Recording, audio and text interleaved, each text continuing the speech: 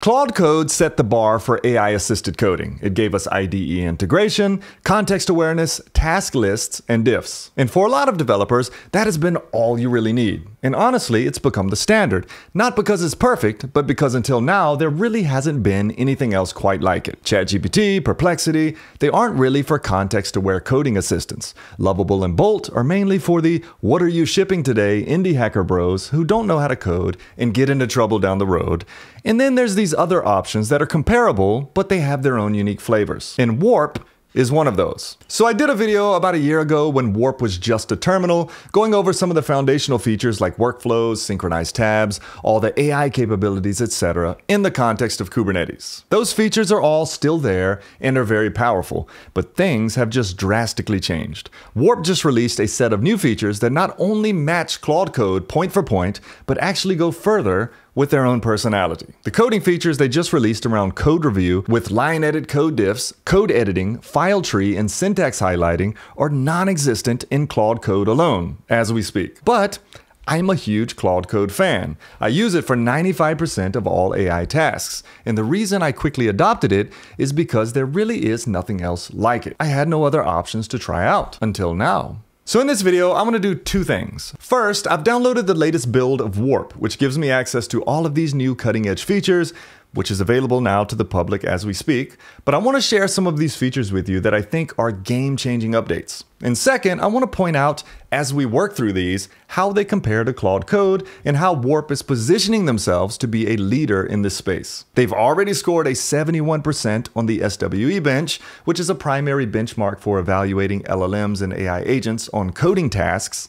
They also scored #1 on Terminal Bench, 20% ahead of Claude Code. That in itself says a lot. And with this Warp 2.0 launch that just happened, I got in touch with Warp and they kindly offered to sponsor this video and the comparison I'm about to make over and against Claude Code. And just a heads up, Warp has a generous free tier, but they gave me a limited time promo for you guys where you can sign up for the Pro plan for just $5. That link will be below if you want to jump on that, or you can just use the promo code Travis. So let's go ahead and start out with some of the key features that have become standards in the agentic coding space and where Warp stands now with its latest release. And #1 on that list is IDE Compatibility. So this is a big one for me and why I've brought it up first. So I've used Claude Code pretty consistently now for quite some time, and I run it in the integrated terminal in my IDE. A simple IDE command, choose cursor, and it integrates with my IDE. And from there, I create prompts, I can see updates to files in the form of diffs, and accept those updates if needed. And I can edit files normally. I love it. Now Warp has rolled out some of these same features. In fact, they have a different philosophy for their product called ADE, or Agentic Development Environment, where every task begins with a prompt, and I think looking down the road, they may just be on the right track here. So let's see what's actually new in Warp. Now I have a simple app here for demonstration. Let's say I'm working on some code and want to edit a file. Well, Command O lets me choose the file I want. Let's pick the countdown timer.jsx file, and look at this. I get a tabbed editor with syntax highlighting and all of that. So I can now code here in Warp with their lightweight editor. And this is brand new and I think really helps bring Warp up to that level of IDE integration without becoming a full-blown IDE. Remember, Warp is based in the terminal and designed for writing code with agents. With the new editor, instead of becoming an IDE, Warp instead takes the most important parts of an IDE, namely tabbed file editors with syntax highlighting and a few other things I'll show you in a minute, and bakes it right in without all the fluff, keeping the agent side of things at the forefront. And I think what happened is when Claude Code brought the AI in the terminal to the IDE, it completely eliminated that context switching that we all hate. And that's what Warp has recognized as well. No need to leave the terminal for the IDE, just edit your code via a tabbed editor here in the Warp terminal environment also. You can have AI start building something, and then you make all the little tweaks you need by hand. So that's a huge improvement and I think brings it to par with where Claude Code is, but with its own particular flavor and perspective. You don't integrate one with the other, Warp actually just has it all in one package, one single environment. So that's a huge plus for me. Now #2 is going to be context. Context is everything with AI. Another huge winner which made Claude Code such a success is the fact that it has immediate context to your project, your specific folder, and the files within it. In fact, you can run /init in Claude Code and it will examine your codebase and create a Claude.md file with information about your project from architecture to getting started commands. Well, Warp has context of your project as well, but they have added 2 new commands. In fact, when you open up a new project, it will guide you through 2 questions. Check this. I have a simple app I created a while back to convert HEIC files, which is the photo format used by the iPhone, and it converts them to JPEG. It's a very simple desktop app, but let's open this codebase. And since this is a new codebase being opened, it first asks to index this codebase. You can also do this at any time with the /index command. Yes, Warp now has / commands. And in running this, Warp indexes your get tracked codebase to help agents understand your code and generate more accurate completions and answer questions using real knowledge of your code. And if you do command, comma to open settings, you can see the status of your codebase sync. Second, and much like Claude Code, it will ask you if you want to create a warp.md file, which operates much like the Claude.md and can also be created at any time with the /init command. These are features that I think are becoming sort of a standard with agentic tools, and I'm glad to see Warp provide these capabilities as well. Now, number 3, and the final thing that's equally paired before we get to some differences, is task lists and diffs. One thing that I found very helpful with Claude Code is that it provides a task list. So when you prompt it, it would think, then it would generate a list of sequential tasks and would check them off as it worked. So not only can you see what it intends to do and that it aligns with what you want it to do, but you can then see them completed step by step. Well, Warp now has the same. When you prompt the agent, it creates a series of tasks that it checks off as it works. And as files are being edited, added, deleted, etc., Warp shows you the diffs, what's being added and removed, with syntax highlighting as well. You can even select a specific code diff and attach it as context for the agent. And one reason why I'm sort of locked in with IDEs is because I really find Git visualized useful to see diffs for all my files. In fact, as much as I loved Zed, which is another agentic-based IDE, it didn't have this smooth git diff functionality like Cursor or VS Code.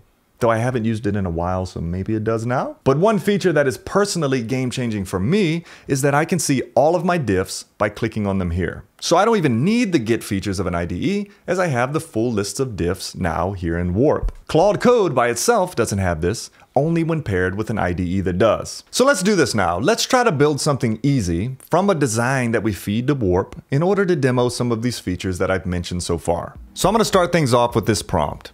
Let's create this mobile app in React Native. Use Expo, here's the design, be sure to create a folder for it. And I'm gonna take this design that I found on Dribbble and I'm gonna add it to the prompt so that it'll have this design to work with, to mimic. Let's go. And you see here that it formulates that series of steps that it will follow. It's gonna create the Expo project. And we have this menu here where we can see the steps as well at any time. And then here it gives us a diff of a file that we're creating. In fact, this is brand new, so most of all this will be green. And actually it just put the component and CSS and everything right into the app.js file because it's such a simple and small project. So it'll probably skip the last few steps. Okay, let's run it and then we can view it on my mobile phone in the Expo app, see how it did. Looks really good, works well for a first run. So the way Warp works is we work primarily with prompts. Then of course, I can say, as I'm building my app, I don't like this green color for the start button. I have blue that I want to use. So I can open up this app.jsx file and do the coding myself. So there's this idea of working alongside the agent. And I can at any time view the untracked diffs that I've created. So now let's say we want there to be a border around the stopwatch. I'll use the agent for this. And done. And say I want that stroke a bit bigger. So again, I'm going to go into the code editor and I'm going to increase that myself. And of course you can see those changes real time. And this app is off to a great start. Warp has provided now the tools for me to lead with prompts, and I also have a tabbed editor with syntax highlighting, diffs, and context to work with, all in one complete package. So here's how I see it. Let's take a detour for a second. Claude Code has created what I think are some standards around what works best for agentic coding at this stage, namely the features we just mentioned. And other apps are beginning to follow suit. Warp, again in my opinion, sees this and wants to bring these standards to its own platform. Now the leg up I think that Warp has here is that it, one, has all these features in one single terminal environment where Claude can operate in one terminal or a terminal plus an IDE. And two, Warp is very particular about what it wants to be, and as it adds these features, it is careful not to stray from that. It's everything in one place, where Claude Code is more modular and can be paired with other tools, which has its pros and cons. Now let me point out some areas where Warp moves ahead of Claude Code, especially with their latest updates. Here are a few. Number one, active AI. So with Claude, you get a box, and you can type in it. There are no prompt suggestions, auto suggestions, things like that.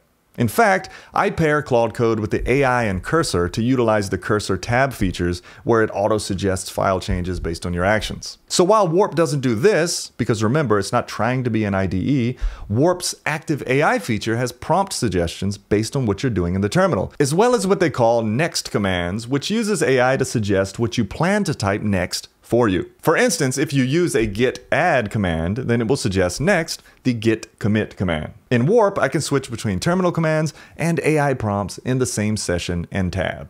So Warp, in this way, has a huge leg up on Claude Code alone in regards to terminal efficiency. Second, Warp has a prompt library. I don't know about you, but I have particular prompts that I run often. Check out my last video for some examples. One I have here is a prompt I use on all of my own personal projects, and with Warp, I can save this and run it when I need it. Next is models. So I don't know if you've been following the Claude Code Reddit threads lately, but there are some strongly mixed feelings around the quality of Claude these days. And to state the obvious, Claude Code gives you, well, Claude. Whereas Warp gives you access to more models such as GPT-5, Gemini, Claude, etc.